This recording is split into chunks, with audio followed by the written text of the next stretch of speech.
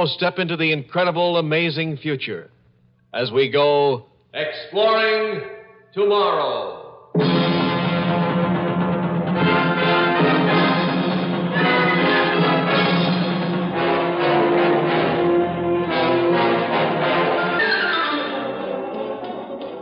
And now here is your guide to these adventures of the mind, John Campbell Jr. A lot of people have the impression that science fiction is all about machines and gadgets and ray guns. It isn't really. Good science fiction has to do with human beings and the problems that human beings have with machines. Now, not all machines are made of metal. Some of them are machine-like organizations. They can be just as rugged to deal with. Hold it still. Can't you hold it still? I'm not a professional. Model, no, you'll never be. Now, Aies, hold still. Oh. Aies Marlan, for that was her name. Aies was a true gal of the future.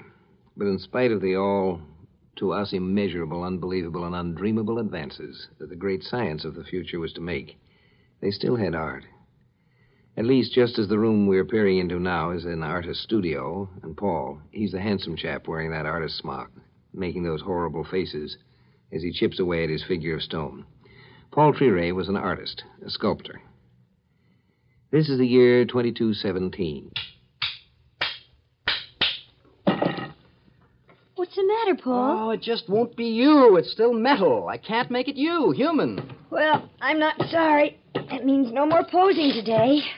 Frankly, my back is beginning to say the same thing. Now, who are you looking at through the window here? Oh, him. Across the courtyard, huh? him. Bruce. Dear, dear Bruce. Bruce Randall. That epitome of tactless condescension. The unbearable, the insufferable. Bruce Randall. With his usual idiotic grin. My father's scientific assistant. Oh. Paul, dear. I do wish you'd start working on sitting figures. Mm-hmm. Figures at ease. Yeah. Do you enjoy breaking my back? Anyway, I do want to finish my work on the projector. Besides modeling as a scientist, I like to try to be one. Oh, you are, Aies. You know, maybe I'm just a conscientious objector, but you are so much more interesting as a human. But the hard stone, my stone block, it won't see it. It won't see you as I see you. Oh. Well, I still don't see how anyone as thoroughly and as abstractedly a physicist as your father and a woman as completely and distractedly a chemist as your mother could have a daughter so different. Different, that is, until lately. Lately? Oh, I do want to finish my work on the projector. Oh. Besides modeling as a scientist, I like to try to be one. Oh, Paul. Oh, you idiot, I'm not angry with you. To myself. Oh. Oh, Paul, no! Like you and your mother and your father and this whole doggone crazy civilization I was born into, results. You and your empirical science. Results are what counts. Ah. Paul!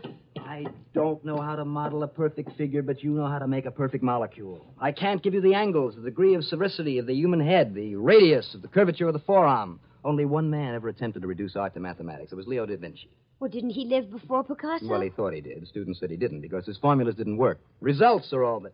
Da Vinci lived 400 years before Picasso. Oh, yes. Picasso was a contemporary of the great Einstein. Oh, it's all so long ago, and there's so much to do. Results. Paul, Paul, I have so much to do today, but if you don't mind, I should say the whole trouble with the little figure of me you smashed was that the ratio between the size of the head to the overall height of the body was slightly too great. Get out! Bye. Paul, dear. Ratio. Oh, how I hate that word. Aies walked toward her father's physics laboratory, smiling to herself. She liked Paul Treray. Gradually, the smile left her pretty face. She began to think, as each step brought her closer to him, of Bruce Randall. Aies had made up her fine little mind to dislike him the day he came to her father's laboratory, though not consciously, because she had a pretty good idea why he had been sent to assist her father in his research on the new accumulator. You see, Aies was now 20 years, 12 months, and 27 days on the final and 13th month of her 21st birthday. Automatically, at 21, she knew the Population Control Commission would call her in to decide what type of man she should marry. And Aies had not the slightest desire to have that decided for her. What she disliked most was that when they had decided, they would, with the aid of the Conditioning and Control Division, make her decide the same thing. And more and worse, they'd make her like their decision. Bruce Randall. Well, they'll find it'll take a good bit of conditioning to make me like him. Aies? Oh, hello. Paul's chisel slip. I couldn't help but hear him smash that statue he was doing of you. Paul gets along quite nicely, thank you. Have you finished that accumulator bank Dad told you to hook up, Bruce? NI3? Oh, I guess I haven't. I've been making a cape for myself. A cape? I didn't know you were a tailor. Aies was an excellent technician, and now on the miniature lathe, she was spinning out an aluminum tube of mysterious shape and design. Intent as she was on her metalwork, she had paid little attention to what Bruce Randall was doing, but he was paying plenty of attention to what she was doing. Only after she had completed some very delicate electronic wiring did Bruce Randall steal out of the laboratory, a grim little smile on his face, too. When she finished her secret little device, which was a little larger, just a little, than the old-fashioned .45 revolver used in the age of bullets, there was a decided look of determination and decision about Aies' face as she hid the little aluminum weapon under her tunic and went across to Paul Treray's studio. Paul? Thought you were working tonight. I finished what I had to do. Paul, Bruce Randall's not for me. I can't stand Bruce Randall. What has he done now? Nothing. All he can do is grin anyway. It's what the commission may do. I know that geological cross-section has been stuck in my father's lab by the Population Control Commission. I hate him. They'll make you love him. Well, I won't. I won't. They'll never make me love him. Population control can make anybody love anybody. I love you, Aies. You're the one for me. Oh, no, you're an artist. They'll pick you out an artistic girl. A plus B for me. Aies is a scientist, Bruce is a scientist, so they'll make us combine and... Well, I'm not going to be told whom to marry. Paul, will you marry me? But... Will you marry me? But bootleg? We can run far away. No one has ever escaped the eugenics police. Well, just for a month or 2 or 3. Well, I don't understand. When eugenic theory meets fact, any theory, if fact is contrary to the theory, then the theory is wrong, not the fact. Put your arms around me, Paul. No, we can't hide. No one can hide from them forever. But, dearest, by the time the eugenics police find us, it'll be too late. Oh, I love you, Aies. I don't know what to say. Pack your things. Well, it's never been done, not since the start of population control. Only love can know what love is for. Pack. Paul, we'll escape.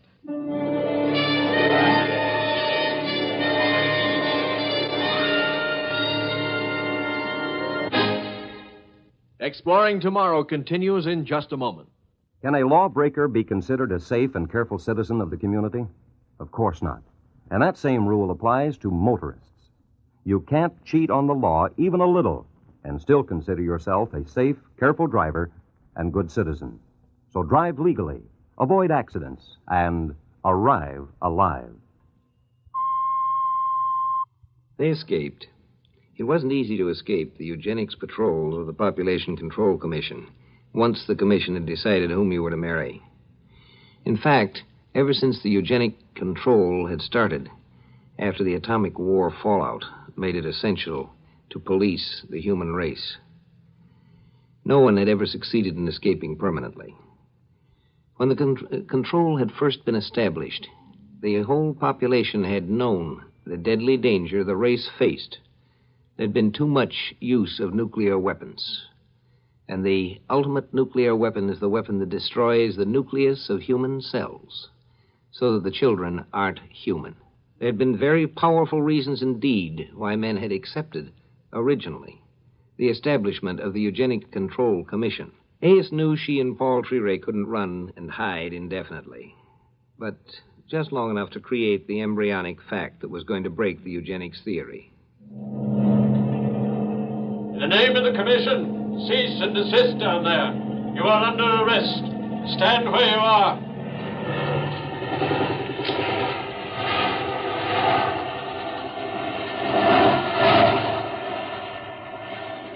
The patrol copter. They saw us trying to sneak out of the lab building. Stand back, Paul. Well, what are you doing? Stand back. What is that funny little... They're landing Aies. Shit! Why, the patrolmen, they're... Come on. Why, the patrolmen, they're... Oh, my gosh, they're frozen stiff. Statues full. Come on, help me. What? These men, they're... Will you help me? Well, that is... Well, he weighs a ton. Well, you did freeze him into a statue. What's that little aluminum tube? What is that tube? Where did you get that? You wanted to combine with a scientist, didn't you? Oh! Hold on, Paul. And if any other patrol plane tries to stop us... Bruce Randall, huh? Bruce Randall, scientist, huh? Oh, the world is full of scientists, isn't it, Paul? We're going to get married and hide out and have a whole bunch of little artists.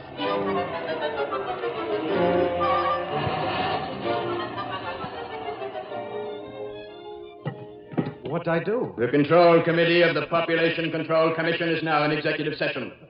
I mean, I was willing to marry her. Willing? Address me as Commissioner Tracy, Mr. Randall.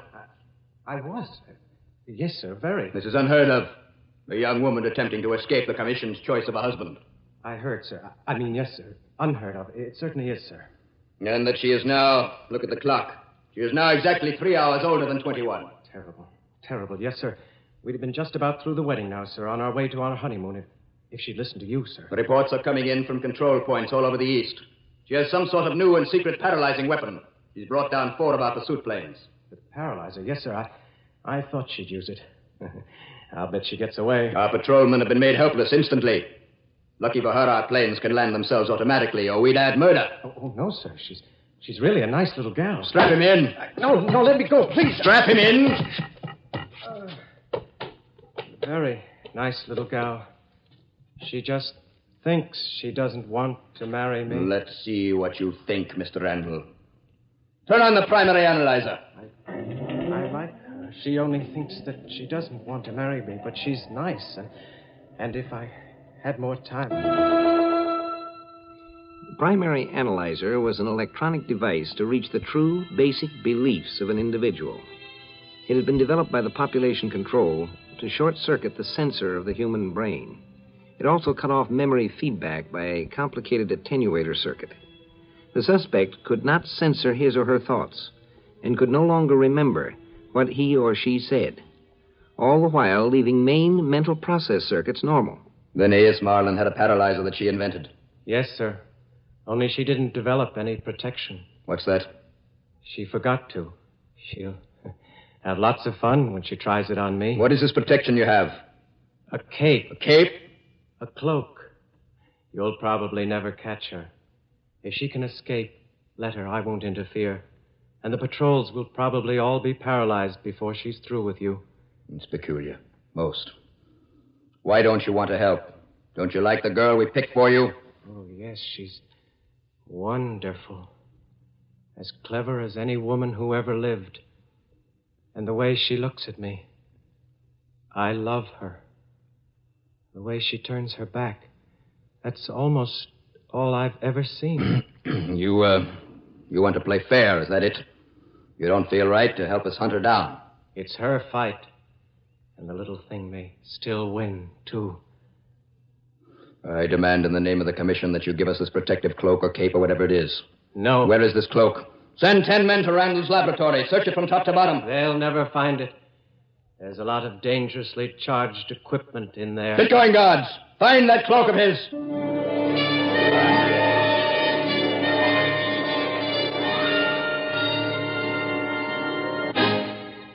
Our scene changes. The hunt for Aies Marlan and her partner in escape, artist Paul Treray, has gone all over the East, and control policemen and their planes have been immobilized. The planes sent automatically to Earth, the men painlessly paralyzed. The paralysis harmless, actually, but very effectively putting the police out of action long enough for Aies and Paul again to escape. But now, picture this. The approach to the old Battery Bridge. Aies! I see them. Control Commission men. Quick. Oh, Paul, here they come. Surrender in the name of eugenics. Aies, quick. Give him the paralyzer. Shh. You got 2 of them. But that one, he's wearing something... Well, you're right. Give it to him. He's not in the regular blue uniform. Uh-huh. Got you at last. Bruce? The cloak Bruce was making when... Then her lips wouldn't work anymore, and neither could Paul's. And the policeman, who was wearing the strange, dirty gray cloak, signaled for a patrol plane to settle down now. It was safe, and to pick up Aies and Paul. Well, we've got her and got the artist chap, too, eh? It wasn't exactly fair, sir. It isn't usual to make a man help as I did. Well, nowadays we aren't used to chasing fiancées, but try going up to room 73. That may be more enjoyable. Here, I'll write you a corridor pass. Thank you, sir.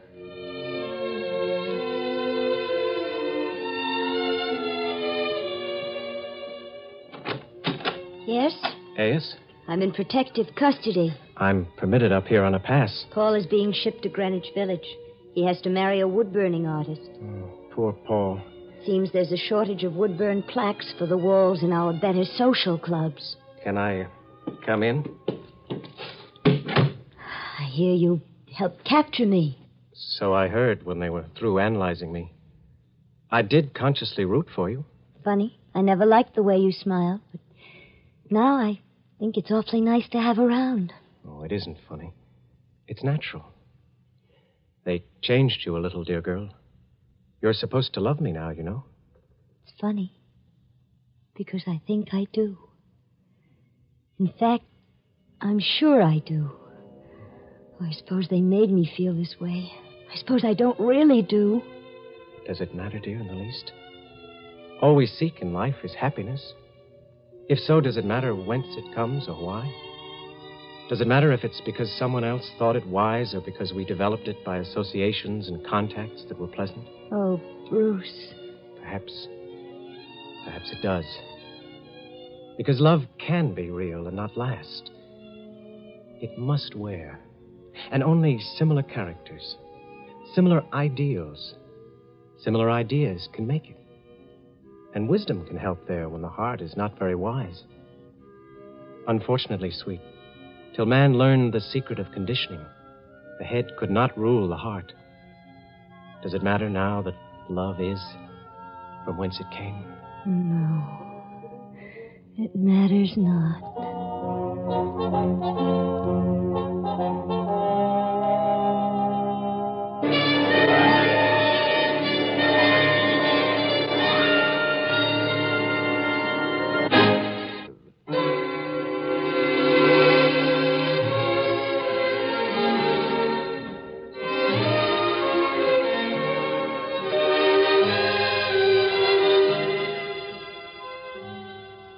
Aies and the Population Control Commission lie several centuries in our future.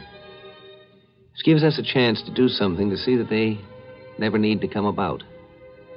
We don't have to have a situation in which someone has to control marriages, where someone has to clean up the genetic mess that an atomic war could make in our race. We don't have to have an atomic war.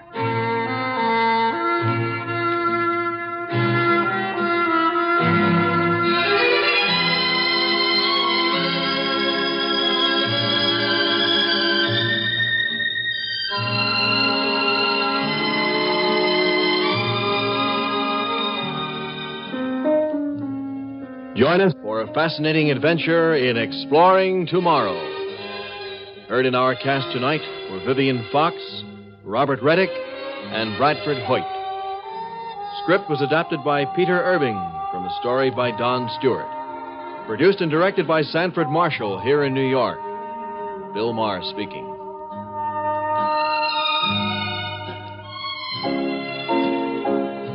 We pause now for station identification.